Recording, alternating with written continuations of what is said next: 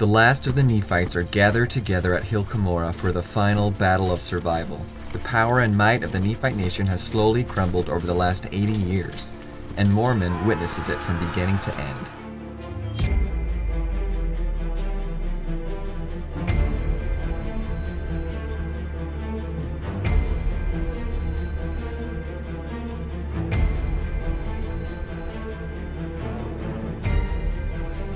Alright, buckle up, because just like Mormon's account, we'll be covering a lot of time very quickly.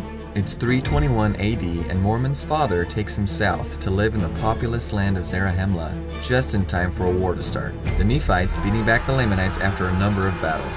While there's no bloodshed for the next 4 years, Gadianton robbers do start to infest the land. Then another war begins, and Mormon, being just 15 years old, is appointed head of the Nephite armies. Although it seems he does not lead troops in battle until age 16, this still ranks him as one of the youngest commanders I've ever heard of. After about a year leading at the front, the Lamanites attack with exceedingly great power and push the frightened Nephites north. The record says the whole land is one complete revolution, filled with blood and carnage.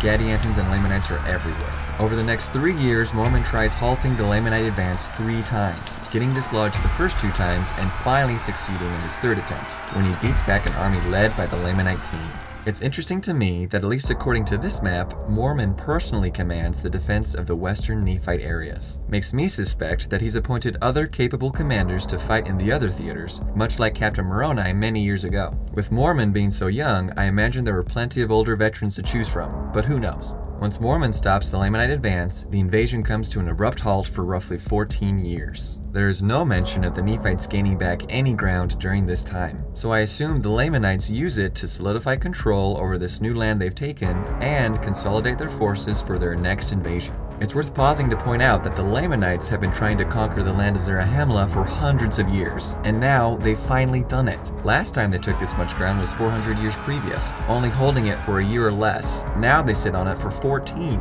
It's clear to me that the balance of power has shifted dramatically. It's also curious that Mormon makes no mention of any Nephite fortifications being built or strengthened during this 14-year lull. Doesn't mean they didn't, but regardless of how little or how much they prepared, the Nephites don't hold out. The next invasion comes and the Nephites get pushed way back, and then a little bit more, all within the same year. Just looking at the map makes me think the end of the Nephite nation has already arrived. But the next year, Mormon rouses the downtrodden Nephites with a patriotic speech, and they stand their ground, shoving the next attack back, and then going on an offensive of their own for the next 3 years, beating the enemy army again and retaking a lot of land back. I'm not exactly sure how much, but regardless, this war ends with a treaty in which the Nephites give all the land southward to the Lamanites and Gadiantons. Wicked or not, these Nephites deserve a pat on the back for such a comeback. It also says a lot about Mormon's leadership abilities. Knowing the peace won't last forever, he spends the next 9 or so years fortifying the new border, which I'm guessing is short enough to be considered a choke point, meaning he can focus all his military resources into one strong line of defense. The preparations pay off because the Lamanites attack twice over 2 years and are repulsed both times.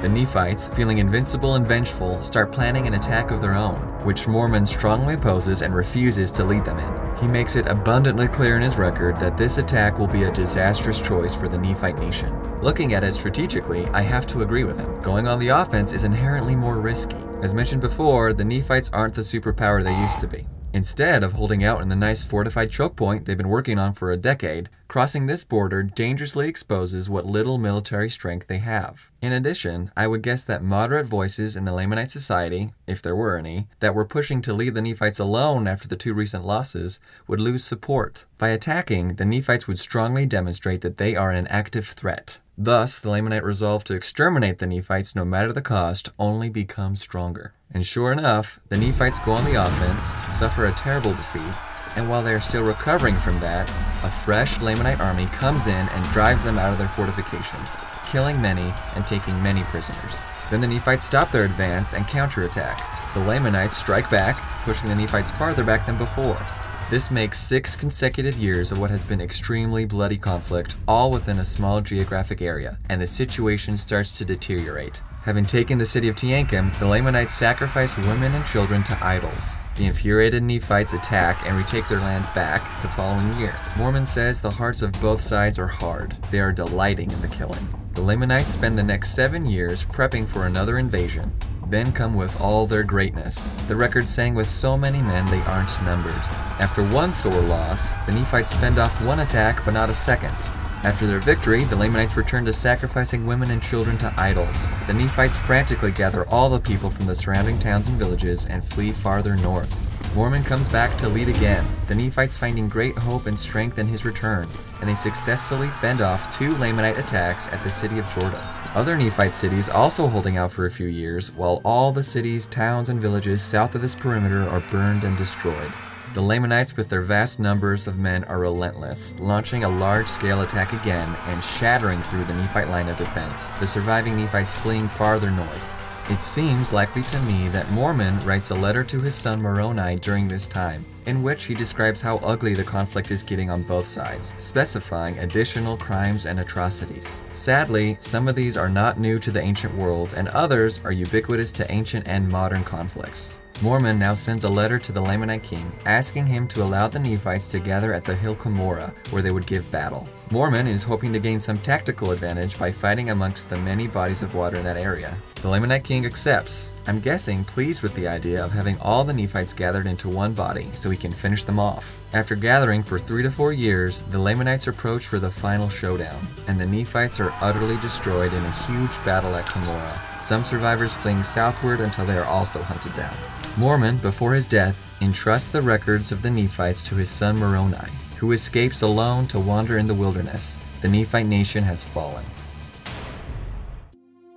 The only other historic example I can find of such determined and relentless destruction happened over 500 years previous, when Rome decimated their great rival, Carthage. Over 100 years and 3 bloody wars, the Romans eventually defeat the Carthaginian armies, lay siege to the capital, level the city, kill most of the population, and sell the rest into slavery. Historians can never agree on casualty statistics for any battle anywhere, but suffice it to say, the deaths at Cumorah and the city of Carthage could be comparable. Read up on the Third Punic War for another sad tale on what many consider to be the first genocide. This has been a sobering video to make, and I appreciate you watching it.